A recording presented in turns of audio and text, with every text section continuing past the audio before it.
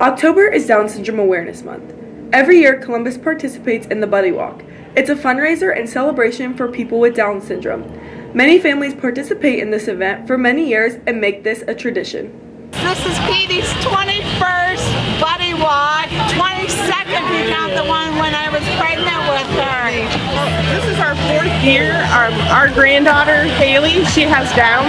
She was born August 27th, 2020, during COVID. So we've been coming every year since she was born. We have been participating for 13 years. My daughter will be 14 next month. And the reason we participate is to raise funds for all the amazing programs that DeSaco has. This fundraiser happens worldwide every year, and people in our community consider this very near and dear to their hearts and believe there are bigger reasons than just the walk itself.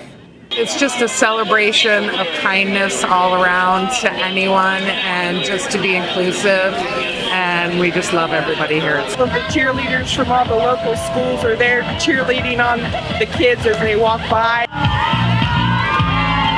holding their little signs, and it's just, I don't know, it just makes you feel really good for somebody to be cheering for your child. Yeah. For many people, this is one of the best days of the year because this event is filled with so many passionate and kind people. Dancing with the DJ, all your friends, celebrating individuals with Down syndrome. Yeah, that's me. Yeah. Is it your favorite day of the year?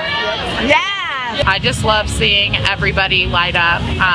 It's just such a feel-good day, and even in the rain, everyone's such in a good mood.